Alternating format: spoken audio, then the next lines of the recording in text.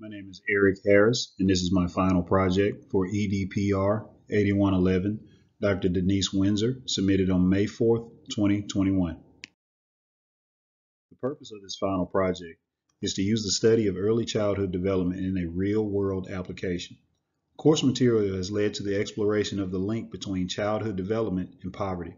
Exposure of this link presents a solution that could close poverty gaps and open a pathway to the permanent elimination of poverty.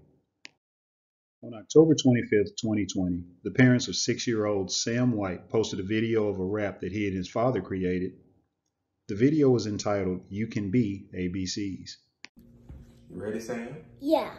We tell everybody what they can be when they grow up. They can be anything. You ready? Yes. Let's go. You can be an A. You can be an architect. Sketch a building to kiss the sky. You can be a B.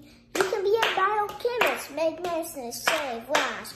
You can be a C. Computer or software developer with programs, systems, and files. You can be a D.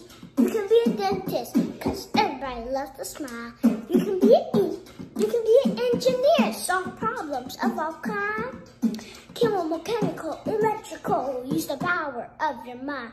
You can be an F, you can be a firefighter, fight fires in red trucks. You can be a G, gastroenterologist, deal with problems in the gut. You can be an H, hospital administrator, hospitals need leaders. You can be an I, intelligence officer, the FBI kind of people. You can be a J, you can be a judge, help people who seek justice. You can be a K, kindergarten teacher. Those kids are young and restless. You can be an L. You can be a lawyer. Cause people need to know their rights. You can be an M. Mobile app developer. Like the people that made Fortnite. You can be an N. You can be a nurse. Medical care for the masses. You can be an O. Optometrist. For people that need eyeglasses. You can be a P. Paramedic. For medical emergencies. You can be a Q. Quantum physicist of particles and energy. You can be an R, researcher, find cures for disease. You can be an S, stockbroker. You get to work with money. You can be a T, truck mechanic. Trucks are critical transportation. You can be a U, university president, model feature of your nation. You can be a V, video game designer, or Xbox and PlayStation. You can be a W, web developer. It's an online occupation. Now take that S.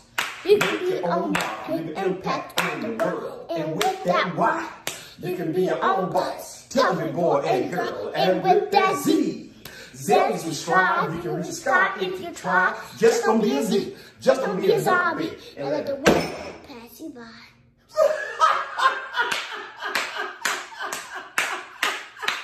Way to go, Sam! According to his mother, Sam began reading by the age of 2, which is such an appropriate age to begin formal education. As an educator, my first thought was, how do we get more Sams? And that it was my job to create more Sams. According to his mother, Sam began reading at the age of 2, which is such an appropriate age to begin.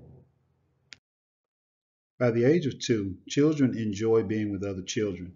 They mimic, mock adult behavior. They can follow multi-step directions. They sort shapes and colors, and they can also make rhymes. 2-year-old behavior is foundational for phonemic awareness. Decoding letters and sounds is the earliest level of reading. Early childhood development theory supports early education. Examples include Urie Bronfenbrenner's biological theory of development, which is the concept that development is influenced by interactions. Albert Bandura's reciprocal causation model is the concept that development is the result of the relationship of the individual, the environment, and the individual's behavior. Lev Vygotsky's social cultural theory is the concept that development is contingent on the community and the understanding of language. Jean Piaget's cognitive development theory states that changes to the cognitive process and abilities are based on actions and external stimuli.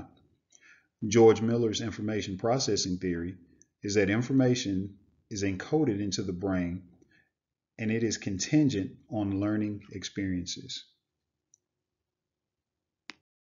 The common link in early development theory is that relationships are the most critical facilitator of development. What hinders us, specifically in Memphis, from having more SAMs in our schools? In Memphis, 26,000 children under the age of 5 live in poverty. Investopedia defines poverty as the state or condition in which a person or community lacks resources and essentials for a minimum standard of living. Poverty is the crux of our preschoolers' development. The U.S. government has provided safety nets to limit the effects of poverty. Safety nets are more commonly known as welfare.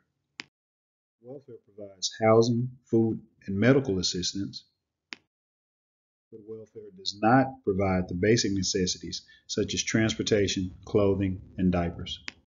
Poverty disrupts social structures and cognitive function. Recent science reveals poverty's disruption facilitates the negative effects of adverse childhood experiences, or ACEs. ACEs are traumatic experiences that occur before the age of 18. ACEs reduce neural development. The developing brain creates about 700 synaptic connections per second in infants. The brain achieves 80% growth by the age of 3 and 90% by the age of 5.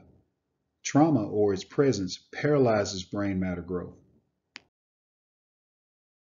1 in 4 children exposed to ACEs become teens and adults at risk for increased drug use, promiscuity, hypertension, cancer, diabetes, and other impairments. The 38109 zip code of Memphis, Tennessee provides a slice to examine poverty and its effects on children's development. The zip of 46,000 residents has over 7,000 residents, or 27%, that live in poverty. The children of 38109 survived a mortality rate of 111 deaths for every 100,000 births. The crime rate of impoverished communities is 69% above the national average. In the 38109 zip code, there were 200 ACEs-related crimes in 2018 that directly affected children. These were things such as vandalism, theft, and assault. The 2018 survey of a middle school in the 38109 zip code revealed that 46% of the students either use drugs or were raised by a parent that does. The 2019 unemployment rate for the 38109 zip was 13.3%, as opposed to 4% for the entire city of Memphis. ACEs also creates a fiscal burden, negatively affecting our economy. The CDC estimates that $124 billion were spent on ACEs-related issues such as welfare, lost productivity, and criminal justice. Poverty-induced ACEs can be countered by doing things such as developing routines and being consistent, encouraging curiosity via learning experiences and processing, supporting expression of feelings, are all emphasized in preschool and counter the effects of ACEs. The counter is crucial. Vocabulary at the age of 3 is a predictor of academic success and healthy lives. Vocabulary at the age of 3 is a predictor of reading levels of third graders. Why is third grade so important? 70% of the incarcerated read below the 4th grade level. Third graders not on grade level are 13 times more likely not to graduate high school. Third grade students at grade level are 5 times more likely to achieve college and career readiness. In Memphis in 2017, the Measures of Academic Progress, or the MAP assessment, revealed that 58% of kindergartners began that year below the national normed reading score. 69.1% were below the national normed math grade level score. Kindergarten success equals third grade success. Third grade success equals lifelong success. Our babies starting in school at age 2 would exponentially increase cognitive and social development as well as boost our economy. The Economic Poverty Project researched that a 10% reduction in the percent of poverty in an area results in a $7,000 per year raise in adult wages for the children that are exposed to that reduction. This project will eliminate the burdens of childcare and the stress of the child's development of impoverished families. Families will then experience stability, lowered anxiety, and lowered stress. We will end the isolation of poverty by attacking its grip during the early stages of development, reconnecting our families to pathways of fulfilling their hopes and dreams. It is my hope that this pathway leads to the end of poverty. This is the end of this presentation.